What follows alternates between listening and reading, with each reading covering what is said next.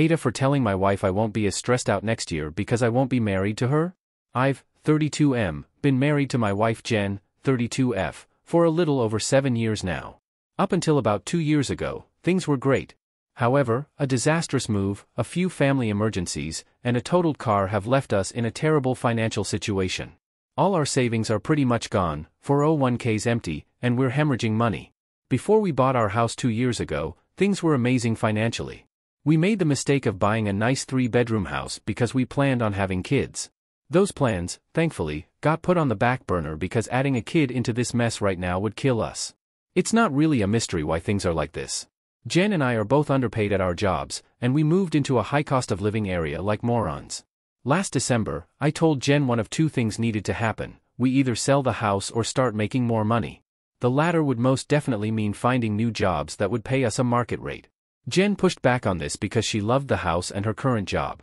I told her she had to choose one and couldn't have it both ways, and after a week of arguing, she agreed we would look for new jobs. It's been almost 6 months now. Last Friday, I signed an offer for a new job. It's over a 35K raise for me. Jen, however, has done nothing. In January, she asked for a raise in the market rate and was very disrespectfully told by her manager that she was not worth that. She was shown the door to leave if she wasn't happy. Jen has taken this as her putting in the effort and done nothing else, telling me we should wait and see what happens with my job search. I'm not happy about this. When I came home Friday and told her I got the job, she got pissy because I clarified this does not mean she can stay at her job. We fought again, and I told her that this would mean we only stop hemorrhaging money on the house. We will be able to save only a little and would still not be close to refilling our 401k's.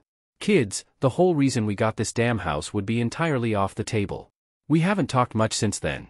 Yesterday, her parents visited for dinner. Despite my best efforts to keep them out of it, Jen announced my new job to her parents by saying maybe I'll stop complaining about money once I start. I don't know why I said it, but I replied with, "Oh, don't worry, Jen. I won't have to worry about money a year from now because we'll be divorced by then." Things got quiet real quick after, and I excused myself.